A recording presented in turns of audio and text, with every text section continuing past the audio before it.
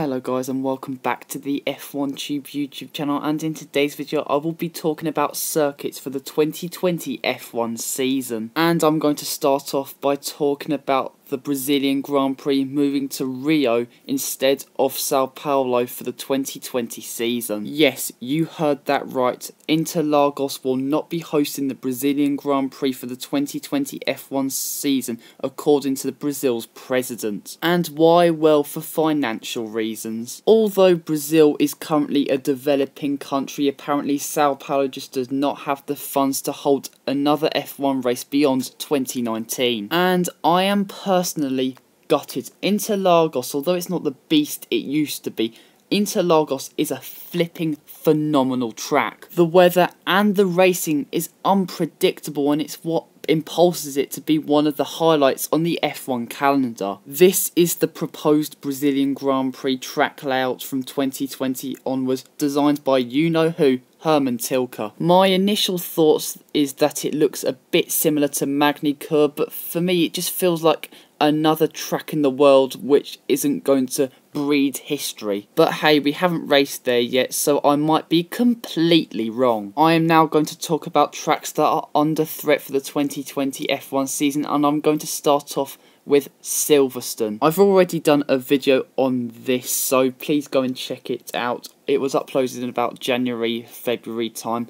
But if Liberty do not keep the British Grand Prix at Silverstone, they have not done their job. Yes, Bernie was acting like an absolute muppet, trying to trigger this situation we're in at the moment. But if Liberty really want to bring F1 to the fans, Silverstone is going to be one of their main sources. Next up we have Catalonia. For me, the catalyst of why the Spanish Grand Prix is normally a processional race is that the Circuit de Barcelona-Catalonia is used 8 days for pre-season testing before the season has begun. The teams have a mass of data. I won't be gutted to see it go, but I feel it'll be some kind of loss from the F1 calendar. Next up we have the Hockenheim Ring, and I don't like the track at all.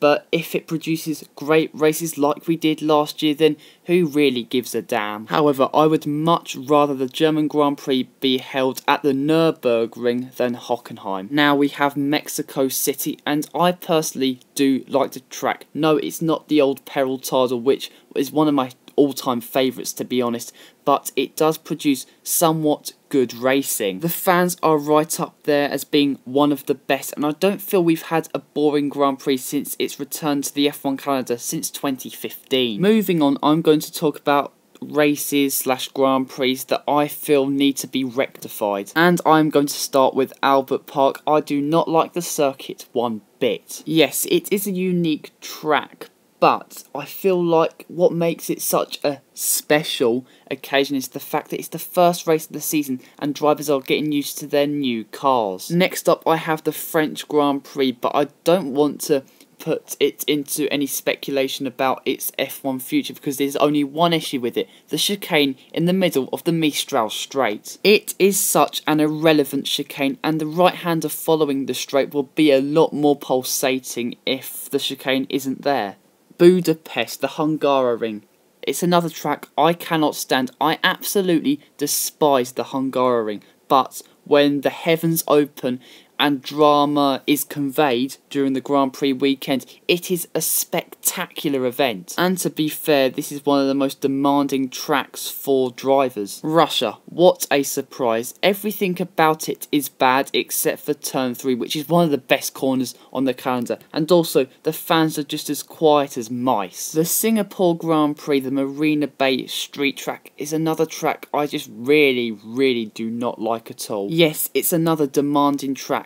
Yes, the scenery is spectacular, but as a track I just cannot stand most of the turns. Yes, normally when a driver takes pole position or the race victory, the lap or the racecraft was spectacular, but as a racing track, yes, I just do not like it one bit. And of course we have Yas Marina, and it still beggars belief how much money went into this absolute dog of a track. The 3 chicanes on the track for me is just what makes it so bad in Sector 1, Sector 2 and the beginning of Sector 3. The last sector is comparable to hell. But guys, that is it for today's video. Please like this video, comment down below what you thought of this video, and offer your opinions towards me. At the end of the day, we all have the rights to our own opinions, and I'm happy to read yours. And please subscribe to the F1 Tube YouTube channel for more content like this. And until next time guys, see you later.